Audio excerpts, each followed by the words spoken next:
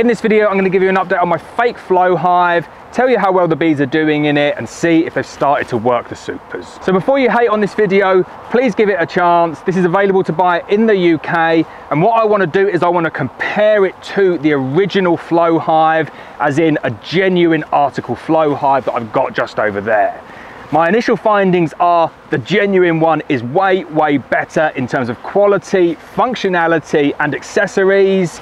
This one here is lacking behind a little bit, but I wanted to do that comparison to give people an informed view of which one of these is better. And I will follow up with that video later on in the year, which gives you a real comparison. Fake flow hive, real flow hive, which one is the best? Until that time, we're just gonna have a look inside, see how the colony is getting on, see how close we are to extracting some honey. So as you can see, a lot more action upstairs than there was previously.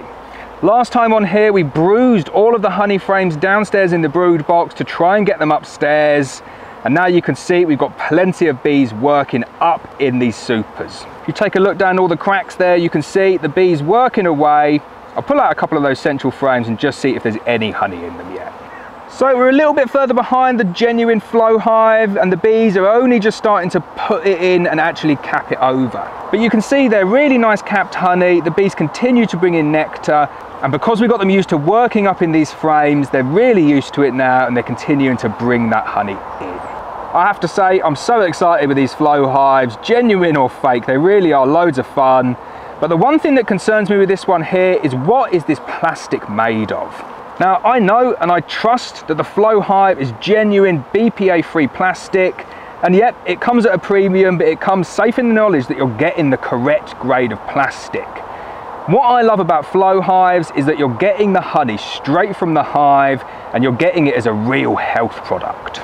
If you're looking at getting honey from your hives for health reasons, and you don't want to heat it, and you want it to be the R word, then you don't want to be putting it in dubious plastic of unknown origin.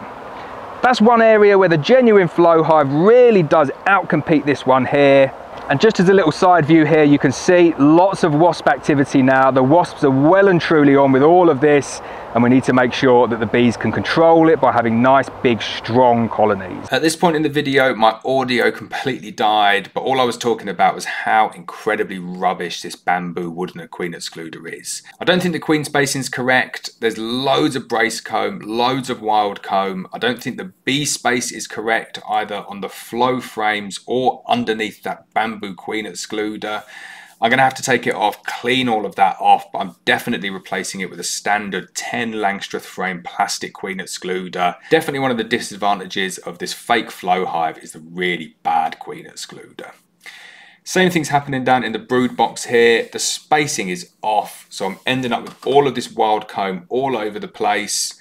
Don't know if it's because I've got a single brood space or a double brood space. Something's not right. Hopefully it will be resolved by adding in that plastic queen excluder.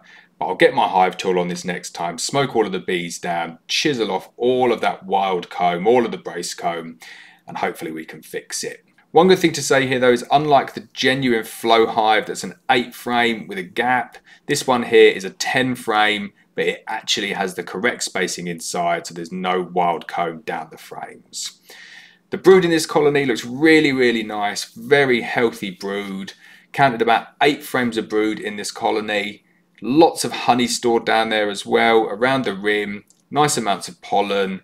I'm confident when we come back in about 3 or 4 weeks time on this colony, the brood box is going to be full and all of that honey will be stored up in the flow super, and we can go ahead and do our flow hive extraction. I'll give you another update on this colony in about 3 or 4 weeks time, and hopefully that flow super is full.